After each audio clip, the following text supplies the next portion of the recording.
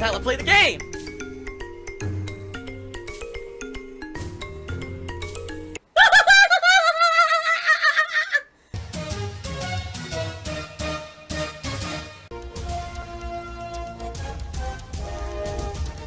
Oh my god!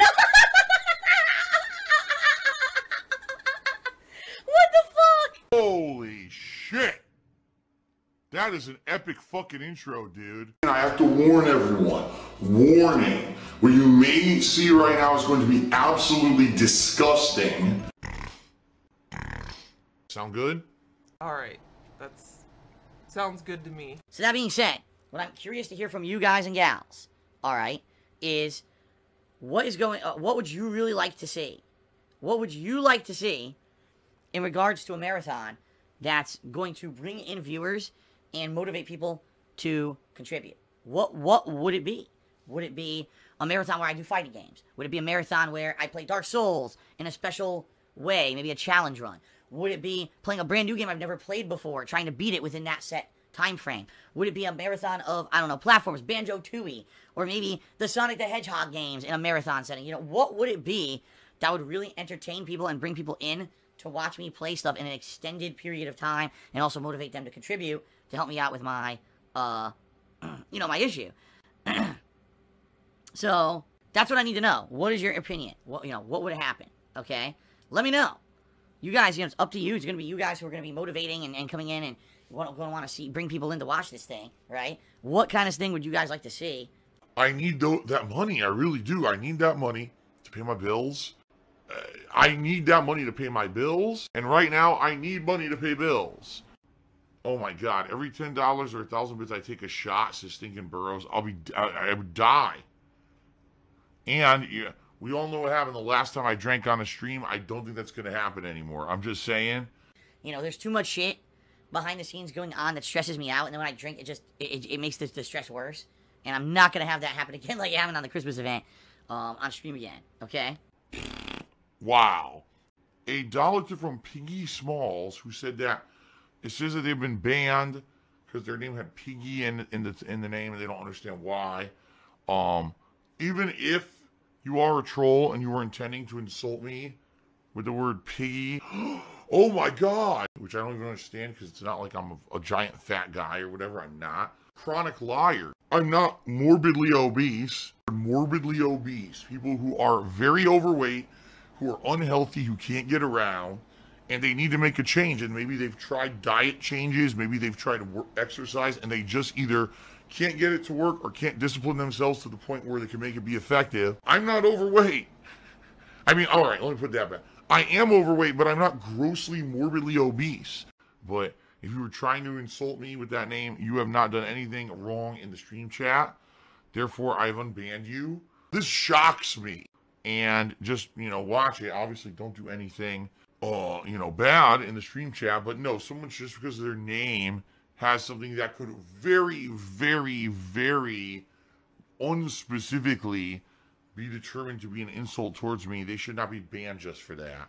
So I do disagree with that moderation action, and I have undone it. Okay? Wow! Feed me, Seymour, feed me. Which apparently is some kind of a meme. You feed me more. Feed me, Seymour, feed me. Give me money. Tip me $1 and said, I don't understand why you don't want to play games with bad reviews anymore. People love when you play bad games because you rip them so bad. Your review of the worst game you played got 1 million views. Some of your funniest Let's Plays are bad games. Yeah, and I don't review games anymore, right? And I don't care about YouTube views anymore because they don't matter and they don't really exist. And I don't have the money to buy bad games anymore. So it's just a completely different life situation. Yes, back when I used to be solely a YouTuber and I was focusing on YouTube videos, okay, and I had the funds to do it because I was making way more money, I was able to go ahead and buy every game under the sun. I was the guy. Who's the guy watching his Twitch? Is that really him? Is he the one that got caught? Yes! Really? He was the guy that got caught masturbating in front of children. I think he's like literally 30. watching his He's Twitch like in his 30s right now. or something. He's in his 30s and he did that in front of children. That's right. Yes. But I've seen on so much. purpose. I'm a fan. What? I don't know what to say. Who on release day would run out there and buy every game No matter what it was, if I heard of it or not, I would buy every new game, play it on release day, do a playthrough of it. If it was a shitty game, I would shit all over it. And if it was a good game, you know, I would obviously praise it. At that time, a lot of people complained and said, Phil, you play too many games, you rush through games because you don't take time with the good ones because you're always rushing to the next one. You're playing these crappy games that no one wants to see you play. You should focus in solely on games that you think are interesting and fun, so that way it's your more time well spent, right?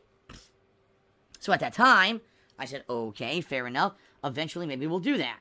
And then over the years, I lost my focus on YouTube, didn't really care about it anymore as YouTube fell apart as a business and basically destroyed my YouTube business because they did. They, you know, through algorithms, through false copyright strikes, through all kinds of shit, my DsPgaming channel on YouTube basically was ruined. So I had to focus on live streaming. And when I started focusing on live streaming, yeah, every once in a while I would still play a bad game. But for the most part, what I found is that there's two things that I have big success with streaming. Number one, good games, i.e. games that I play and I enjoy, and you guys then, therefore, enjoy the interactive experience and positive experience we have on the streams because I'm having fun with them. Or number two, chill games. Games that are ongoing experiences that aren't super serious, don't require a lot of effort or focus, but instead become streams where we can kind of just relax together and interact and talk with each other and have a good time via that way, rather than, again, focusing on hyper hard games and stuff like that. So those seem to be the two things that are very successful on streams, all right? Oh, money, money, money, money, money, money, money, money. Money, money, money that I gotta spend, spend, spend. Money, money, money, money. Money, money, money, money, money, money, money, money, money. Oh, ooh, I gotta eat it, gotta eat it. Oh, So, that being said, yeah, if this was still 2013, and I was still making money hand over fist on YouTube, and people hadn't destroyed my YouTube channel, and I was focused on making YouTube videos that would go viral, yeah, I would play bad games and review them poorly, and I would make videos that would get 1 million views and make me thousands of dollars, and things would be a lot different. But it's not 2013 anymore. You know what I mean? It's not. It's 2019. Things are incredibly different. The world is a different place. The internet's a different place. It's not viable for me to run out and buy every game and just play it anymore, because people will get bored of it. People are like, man, if I don't like this game, why do you keep playing it? You know what I mean? So it's just a different thing. It's different now, guys, you know, and you gotta accept change. You gotta move on. So I hear you, Feed Me Seymour.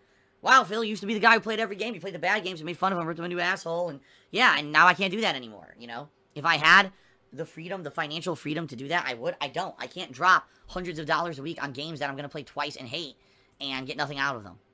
Okay? man, this job sucks. It's a grind. I just do it for the money. I'm only in this for the money. Okay.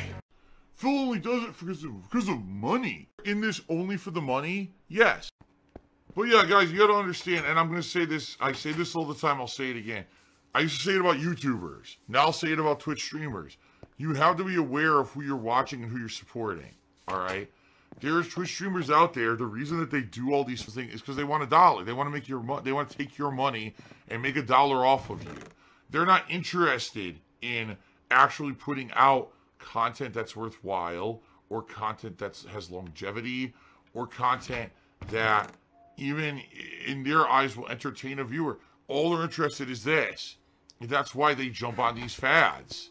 When you choose who you're going to watch on Twitch or on YouTube or anywhere, you have to find someone who abides by the philosophies and beliefs that you also abide by. And if you see someone who's doing shit like that and you can tell they're doing it just to make a buck off of you, then why would you watch? All right. Why do you bite mommy?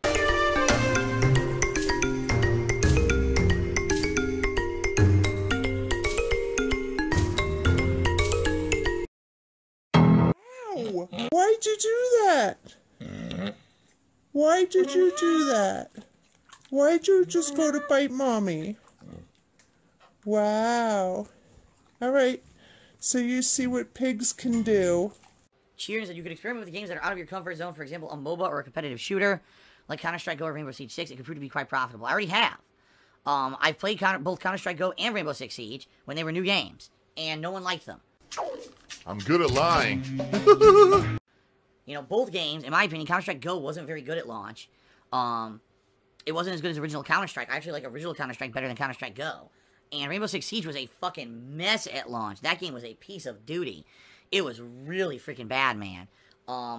You know, both games became virally popular over time. And now, there's humongous competitive communities for them that I don't care about. I'm not going to sit here and invest hundreds and hundreds of hours of gameplay into these games for no promise on investment and also to bore my audience. My streaming audience is an audience that likes variety. They don't like the same thing over and over and over. And in order to get good at a MOBA or a competitive shooter, you need to invest ridiculous amounts of time into them in order to get to a level where you can actually hang. It's actually exactly the same with fighting games. You know, competitive fighting games. If you want to get good, you have to practice, you have to grind, you have to learn the right strategies. Any moment, I can pick up a controller, and I can play any game at professional level. Yeah, I'm a gamer! It's not something you just sit down and jump right into and immediately, oh my god, you're successful. It's the same thing. Even with a background in Street Fighter and everything, I don't care enough about modern fighters to sit here and turn my streaming existence into playing 1 or 2 games in order to get competitively good. I don't care about that, and I've even said this before, so the answer is no.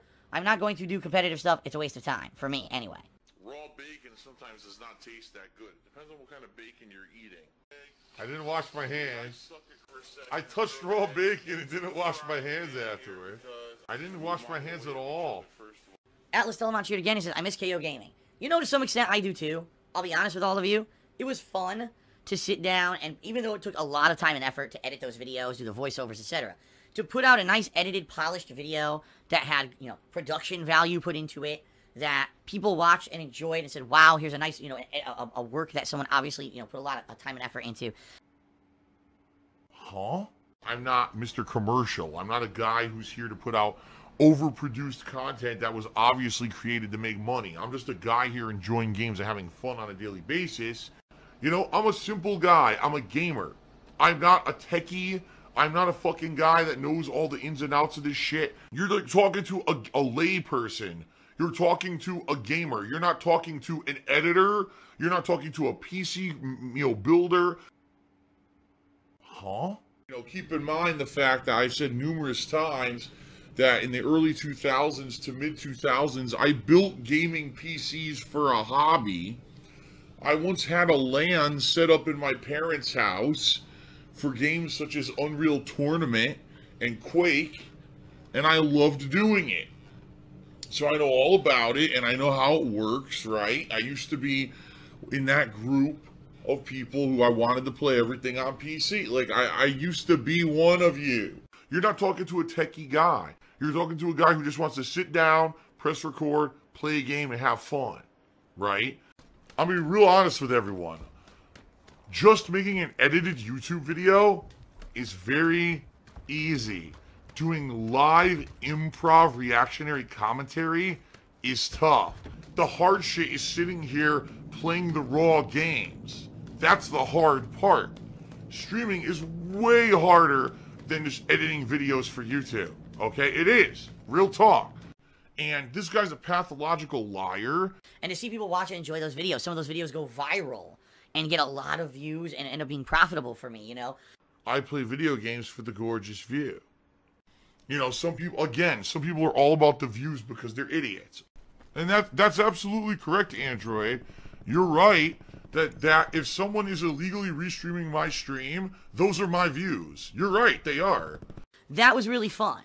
For the year it lasted, KO Gaming was amazing. And again, just another thing that went by the wayside when YouTube fucked up their website and demonetized all the videos on that channel for no reason at all.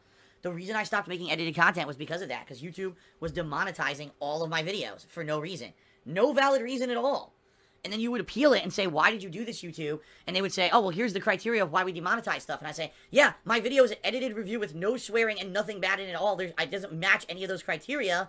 It's obvious your algorithms don't fucking work. Why are you doing this, and what are you doing to fix it? And they would literally ignore you. And that's how they've been. They don't care. It's salty as fuck. It's like pure salt. All you could taste was salt. You couldn't taste anything else. Again, YouTube is a site. They don't care. They have no fucking moral compass or soul. They pretend like they do. Again, social justice and herp-a-derp. But then they fucking ruin people's businesses and ruin people's lives and take no responsibility for it whatsoever because they're a bunch of fucking assholes. Well, I think I'm toxic now. Yep, I'm toxic. Why am I toxic? More toxic, more toxic. Alright, so that's why I stopped caring. The year that I did KO Gaming, if YouTube didn't fuck everything up, it might have been an amazing time for me because what I would have maybe started doing was splitting my time between editing videos on YouTube and streaming full time and kind of doing it half and half. And it would have been awesome because I could have kept doing live playthroughs, but still had this other kind of a thing going on the other side of it with edited content that got more popular and people would have liked. But YouTube demonetized all my videos, and then ad revenue plummeted on YouTube, so it was like the double whammy. It was like you had rampant demonetization and then the YouTube adpocalypse at the same time. There was no way that I could have kept doing KO Gaming and kept it viable at all. It was their fault. 100% YouTube killed KO Gaming. All that whole year of time and effort I put into it was wasted because of them fucking over everyone and fucking their business up with lazy management and horrible business decisions. So all that being said, guys, that's pretty much it. By the way, some people have said, why am I getting so many viewers today? I have no idea. Earlier, we had our normal viewership, and then all of a sudden it spiked. I don't know if this is view bots, someone coming in and view botting. I don't know if this is someone with trolls coming in. I have no idea what it is. So, just to forewarn everyone, no, we don't normally get 700 viewers before I even started playing a game. This makes no sense. It's obvious some weird shit is going on. It is what it is, alright? In March, around mid-March, supposedly, it looks like I may be on a podcast. What? Lol. I don't really want to give any details until they're solidified, because they're not yet. But it looks like I am going to be on a podcast for the first time in quite some time. You know, I rarely am asked to be a guest on any kind of a show. And when I am, a lot of the times things don't work out. Right now, it's looking like hopefully this one will. Alright, this is the early workings. I'll let you guys know when more details are hashed out. Probably another week or two, I'll have all the details fully locked in, so you know exactly what to expect and how it's going to go down. But what I'm hoping is that I could get some more exposure. This kind of shit needs to come out. This kind of shit needs to be exposed for what it is. And then, of course, 1,000 troll responses of negativity. It's greed. And, oh, it's Phil's greed. Oh, it's greed. Phil wants more. He always wants more. It's greed. It's greed. Greed is massively strong. I have no fucking self-control. By being a guest on a podcast, and that'll help for when I actually do in, mid to late March, whatever this event is that I settle on. That this event, will get a little bit more attention because I just was on a podcast, and maybe I'll have some newcomers coming by or whatever, okay? Like I said, I think this will be something positive. I haven't done anything like this in a very long time, so I'll give you guys more details once it's available, alright? Fair enough? I just want to start to put the seeds into the ground, so that hopefully in a couple of weeks people are excited for that and want to have more information. And when I have it, people will be interested in hearing about it, okay? Boy, I really wish this tickle in my throat would go away. Oh my god, I can't stop choking. I seriously cannot stop joking tonight. Oh my god. Ugh. Ugh. What the fuck? Ugh. Hold up. Oh my god. It's gonna clear up. It's gonna clear up, I swear. What the fuck, dude? Oh, don't you hate it when you get a tickle in your throat that won't go away? Oh my god. Now I'm gonna have to blow my nose in the whole shebang. Jesus Christ. Oh. Okay, it's actually starting to feel better now. I absolutely hate it when you get that in your throat and it won't go away, right? Well, finally, it's gone now. I'm not getting the tickle anymore. Now I gotta blow my nose. Oh, oh, oh, oh. Oh, ugh. This is nasty. It's Tevin's fault. What pasta do you prefer? I prefer a penne. Oh, easy to eat. Oh, Phil's a faggot. Phil's fat. Phil's a loser. Phil's a beggar. Phil's a racist. Phil's a scammer. DSP's a pedophile. DSP is a thief. DSP is a greedy fuck. This guy's a bitch. I have a micro penis.